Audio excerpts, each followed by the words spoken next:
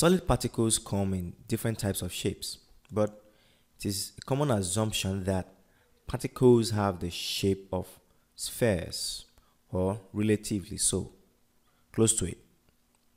Now, this is because many solid particles have these spherical shapes, and it is also quite easier to analyze spherical shaped particles. However, solid particles may also come in several other forms, like the needle form, the prism form, a cube, and so on. Now, such particles will require more information to measure and analyze their sizes. Information like the thickness, like length, and some other information depending on the complexity of the shape itself. Particle sizes also are called grain size, and they refer to the diameter of granular materials, or put more generally, the diameter of solid particles. Now, with an assumption that solid particles are spherical in shapes, the particles are discretely defined by specifying their diameter. For instance, gravel has a diameter ranging between 2 mm and 75 mm.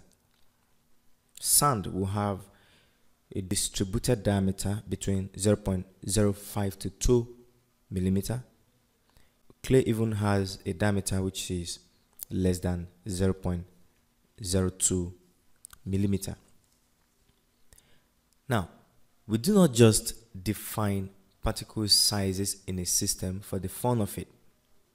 I mean, it has useful applications in processes which involve solid particles. Defining particle sizes play an important role in solids processing. For instance, small particles will dissolve more rapidly than larger ones. The flow properties of solid particles are strongly dependent on the sizes of the particles which are involved in the process, and several other reasons like that. So that when a process contains solids with large particle sizes, it is actually desirable to reduce these particle sizes. But the first thing to do in reducing the particle sizes would be to, first of all, define the original size of the particles itself. Then we can now go on to break them down into smaller sizes which are going to favor the process. Particle size distribution, or PSD for short, may simply be defined as the relative amount of particles which are present in a solid sample. Now, in this PSD sample, the particles are distributed in the sample and they contain varying sizes of particles based on their diameter measurements. For instance, we have 5% of particles which are less than 1 millimeter in diameter.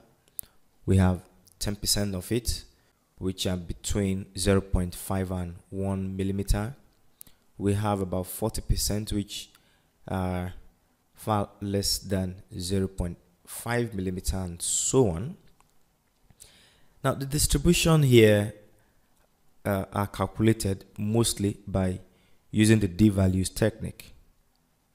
Now, the D10, D50, and D90 percentiles are the most used techniques for performing this kind of calculation. The particles are first of all arranged in an ascending order. Thereafter, they are divided into a specific number of intervals. Now, if, for instance, a D10 diameter of, say, 2 millimeter is selected, this will imply that 10% of that sample actually contains particles which are smaller than 2 millimeter. Similarly, if a D50 of 5 millimeter is selected, this will imply that half of the sample is smaller than 5 millimeter in size. Well, talking about the results which are obtained from these measurements, results can be presented in both a graphical form and a numerical form. A graphical form will look like this. It will be showing the, or in some cases, mass of particles which are below the D10, D50 and D90 diameter. Now, the result presentation in Aspen Plus are going to be looking like what we have here, the graphical plot and the tabular numerical results. Now, we're going to be seeing a lot more of this kind of results as we perform our particle size distribution calculations in Aspen Plus projects.